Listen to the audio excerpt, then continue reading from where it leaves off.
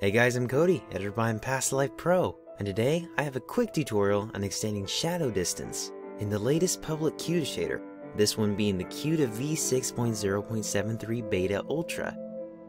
Alright, let's get to it.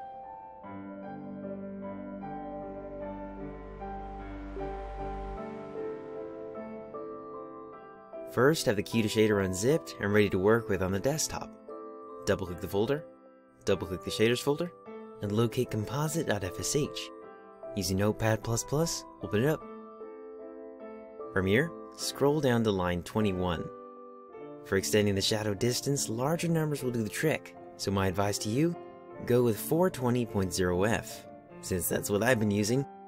Save, and let's check this out in Minecraft. As with all my KUDA shader tutorials, versions in time will change, so if you have any questions, then I'd be happy to help you out in the comment section down below. If this KUDA shader tutorial was of any use to you, then do hit that like button. And before you go, don't forget to check out my channel for some more Minecraft tutorials, some pro quality cinematics, and a bunch of other videos that you shouldn't miss. Anyways, I'm Cody, and this is Past Life Pro, where creativity is always a part of my life, as it will be for yours. Alright, see you guys.